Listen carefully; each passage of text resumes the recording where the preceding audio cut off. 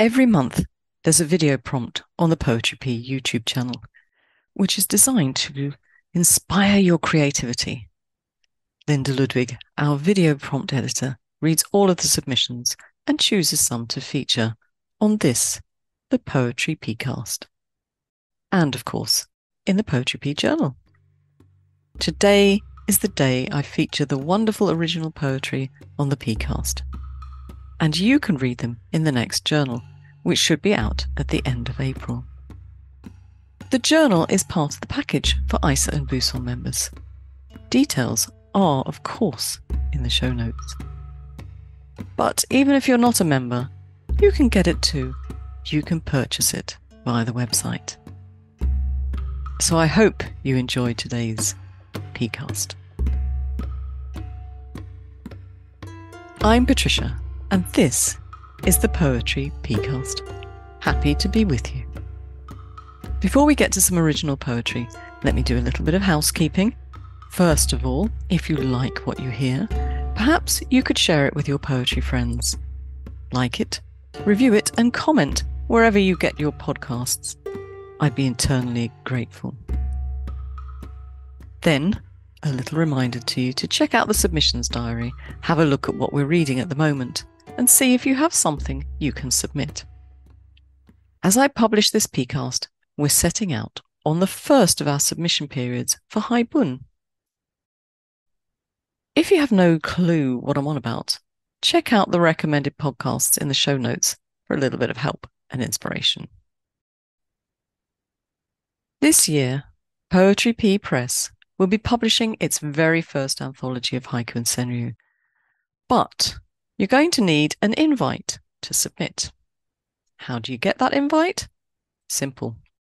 You need to be on our mailing list. If you're not signed up, then head over to the Poetry Pea website when you've had a listen to the poems today and sign up for the newsletter. And last but not least, in this housekeeping section anyway, I've got some very exciting news. At least Linda and I are excited. We had a little discussion, and because this feature, this video prompt feature, has been so popular, from March onwards, we're going to feature more poems from the prompt. So, if you've not submitted yet, get a wiggle on. We're halfway through the month. It's easy. If you don't know how to do it, just put your poem in the comments section. You can put as many as you like. Linda will read them. So, who has Linda chosen to feature today? Let's find out, shall we? Pickpocket. The heron knows how to filch a fish. Pickpocket. The heron knows how to filch a fish. Tony Williams. I appreciate that very particular word, Tony, filch. And the alliteration, of course. Filch a fish. Harsh winds. A heron practices the balancing act. Harsh winds. A heron practices the balancing act. Mona Bedi.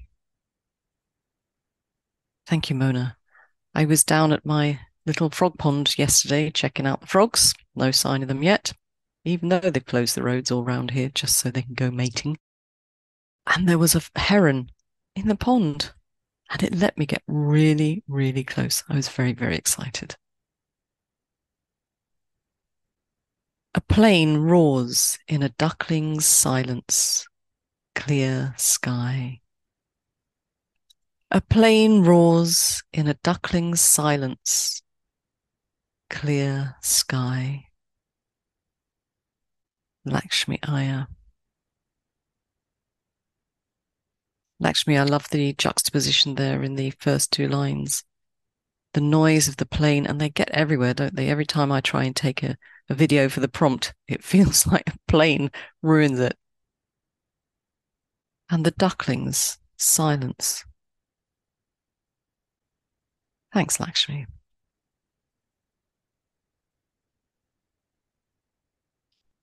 Capillary waves massage the shore. A heron's shrug. Capillary waves massage the shore. A heron's shrug. Joshua Gage. I wonder what effect this poem has on you when you read it. For me, it's the wonder of the waves and the shoreline and the gentle shrug of the heron who's seen it all before, can take it or leave it. Thanks, Joshua.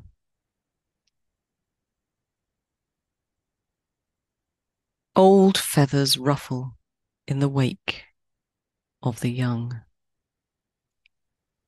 Old feathers ruffle in the wake of the young. Lindsay Sears.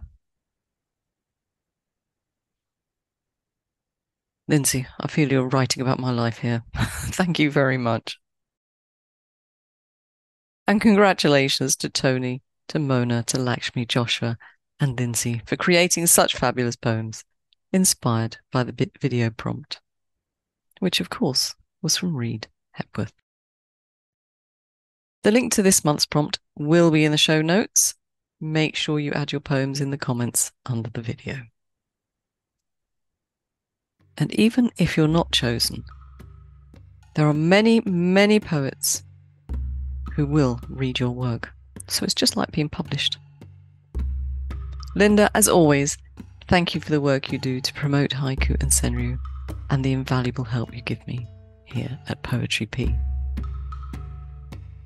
Do join us next time for more poetry. But until then, keep writing. Remember your mission if you choose to accept it. Like, share, and review the podcast. Check out the Poetry Pea membership scheme.